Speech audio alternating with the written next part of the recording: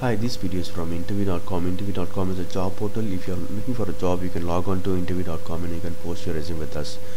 In this video, I'm going to talk about very basic Java entry question. Which class is the superclass for every class? You have a Java application and you have a lot of classes. What is the superclass for all the classes in your Java application? Object class is the superclass for every class in your Java application. Again, I want to read this again. Which class is a superclass for every class?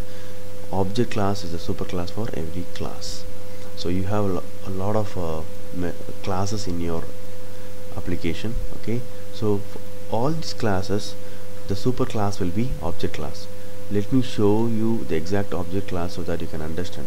I have opened the rt.jar from my Java environment, and I have opened using the Java decompiler, and I am traversing to Java language package, and I've clicked the object class. So this is the class. Object class is a base class for superclass for every other classes in your application. It has few methods: clone equals, finalize, hash code, notify, and wait, toString.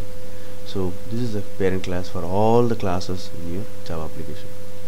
It's a very basic Java question. Hope this video is useful. Thank you and all the best.